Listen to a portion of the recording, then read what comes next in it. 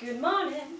The sun will rise every day. Good morning to you. Surprise! I'm in Wellington again. I realized that I had like 6 days with no classes, so I thought I would fly down for the Easter break because bunnies! So being away from my house, I couldn't make the video that I had planned to make today. I used the hour and a half that I had at the airport on Wednesday to make the video that you are about to see. A how-to tutorial on keeping yourself entertained during long waits in an airport. Enjoy! Read a book.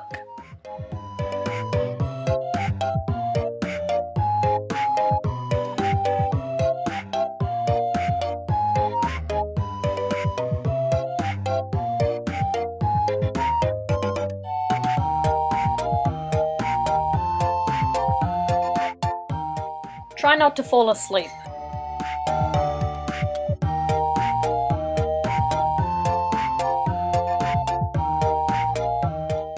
Fail. Sort the old boarding passes you're using as bookmarks from the new ones you need to get on the plane.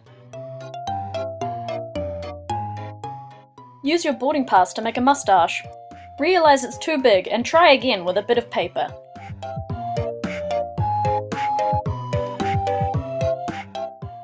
Pretend you're a train. Don't forget to let the passengers on.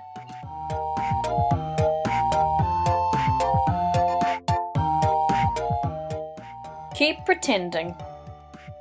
Sing a song.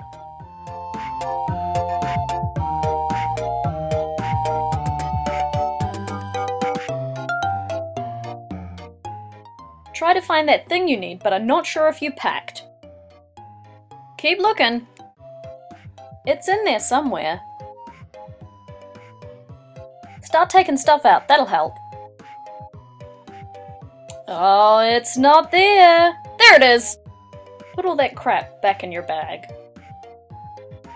Don't forget to close it. You don't want your next cosplay to be Chappelle Corby. Listen to your iPod. And yawn for some reason. Realize you forgot to charge your iPod before you left home. Cry a little bit because now you'll actually have to talk to people on the plane.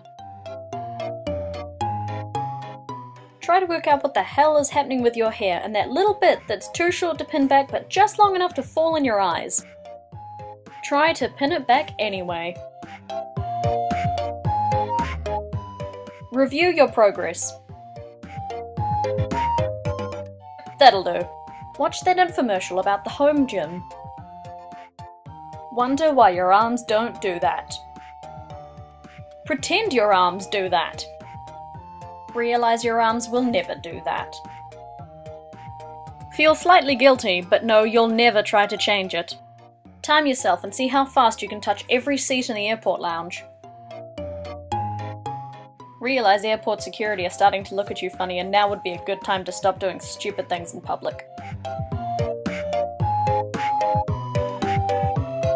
So that was a thing I did in a public place.